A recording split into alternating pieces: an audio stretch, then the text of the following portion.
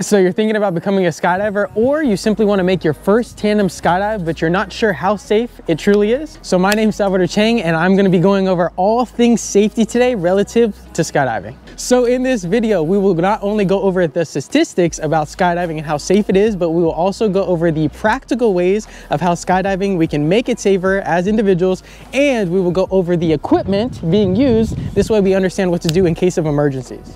So just to give you guys a little bit of background about me, I am a senior rigger, I am a packer, and I do work here at Skydive DeLand. I'm also a fun jumper. Yo! All right, let's get into the meat and potatoes of the video.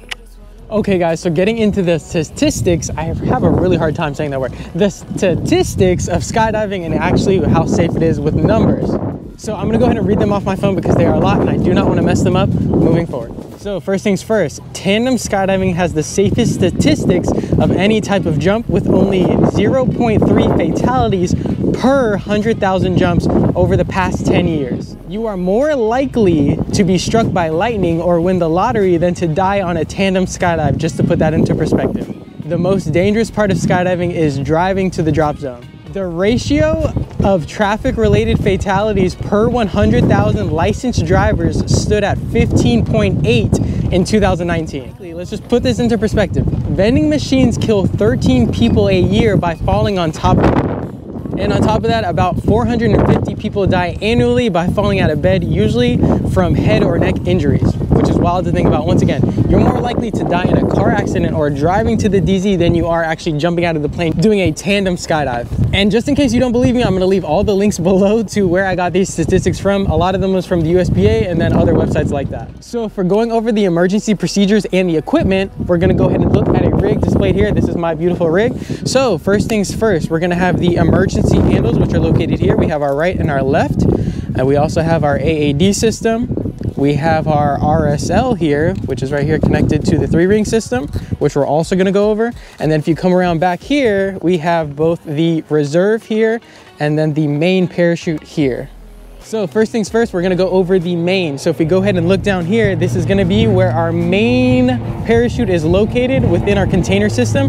And just to kind of go over some stats I have here on my phone. So according to the USPA, which collects and publishes skydiving accident statistics, about 1 in every 1,000 parachutes will experience a malfunction so significant that actually requires the use of a reserve parachute. So with that being said, from the main, we will talk about the reserve.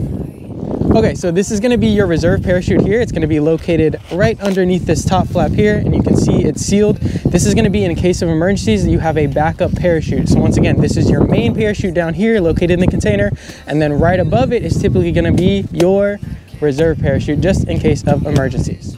So a quick thing when you're looking at your reserve, just to know, your pin should be halfway seated, just like that, through the closing loop. And if it doesn't have a seal on it, you definitely want to take it to a rigger and get it checked out, because it should always have a seal when jumping your reserve.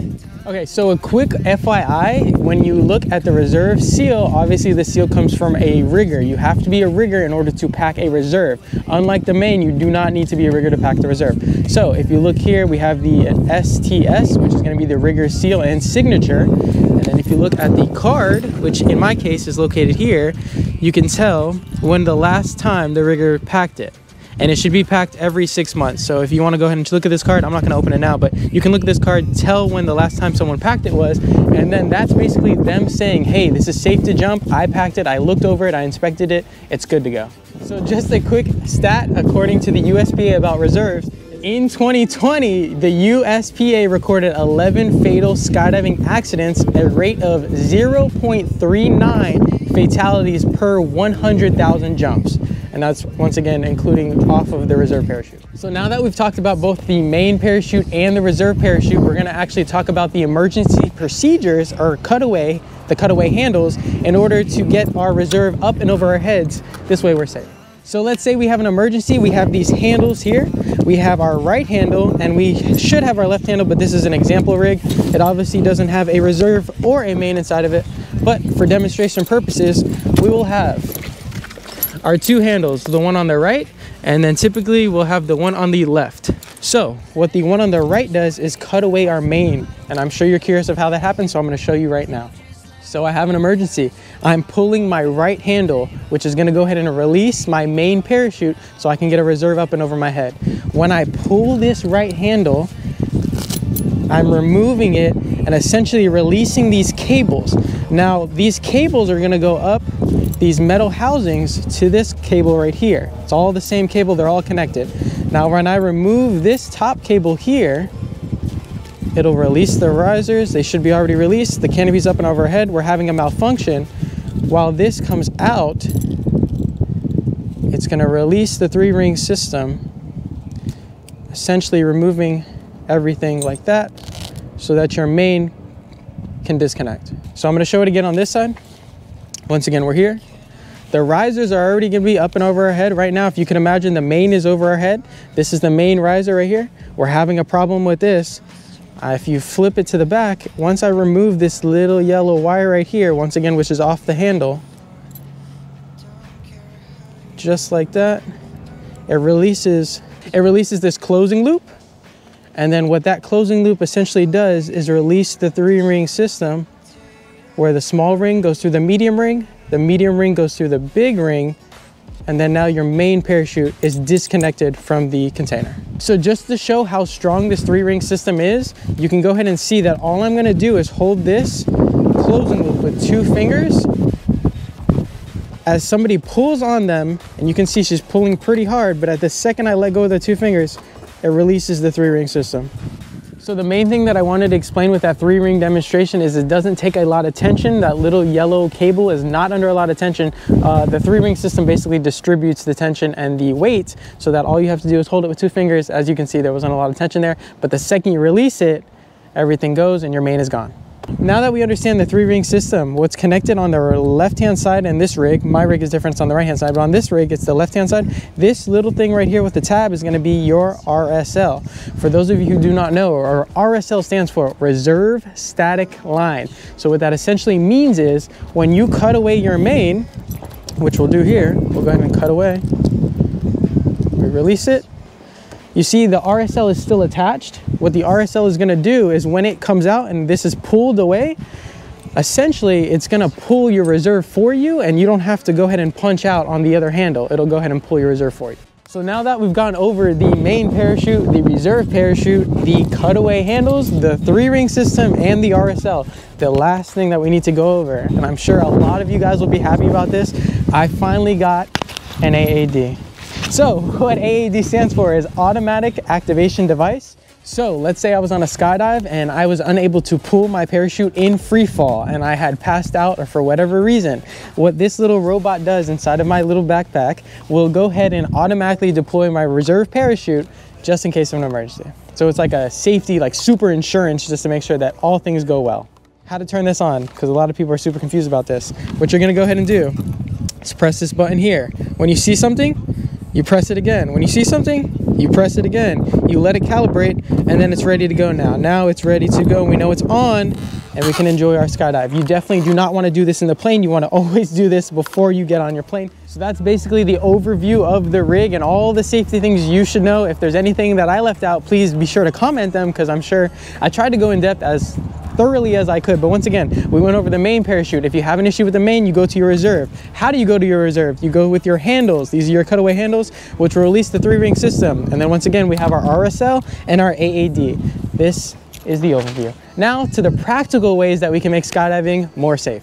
So these are gonna be some of the practical ways that you can go ahead and make skydiving safer. The first one is gonna be do not track up jump run. And I have this beautiful map here to explain what I mean by that. So let's say in a hypothetical situation that let's just go against this one. On the map, this is runway 30. We're gonna use this as jump run, meaning the plane is gonna drop off the skydivers up this same runway.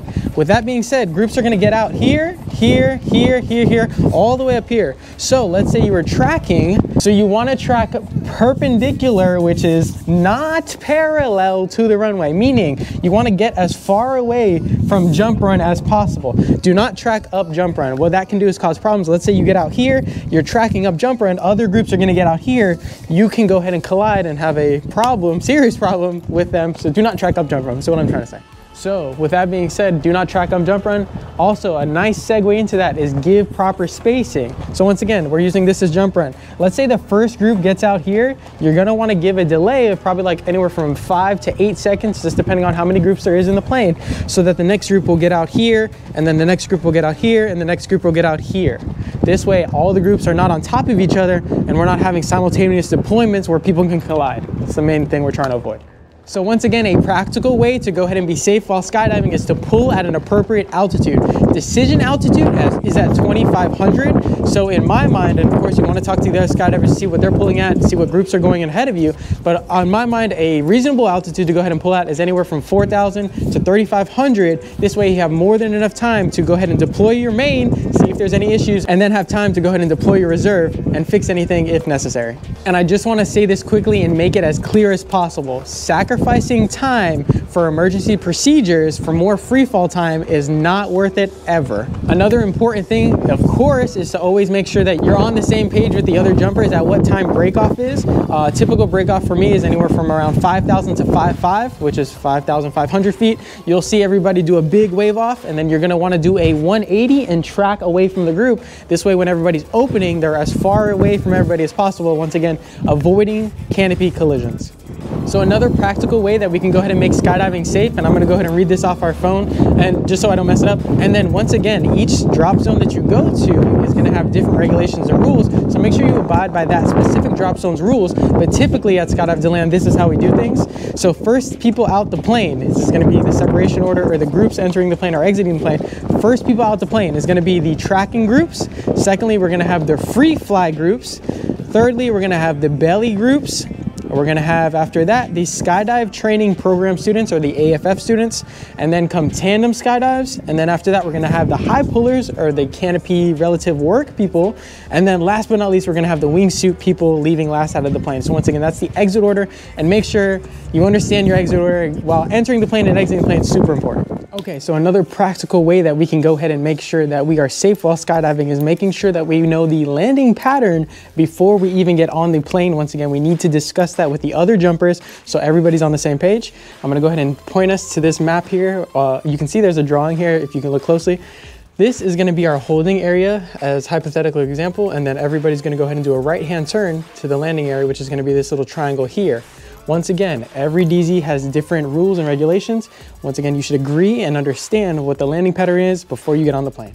So in this video, just to give an overview, we went over the statistics about how safe skydiving truly is. We went over knowing your gear and how to do your emergency procedures if necessary. And then we also went over the practical ways that we can make skydiving safer moving forward as a group and the community.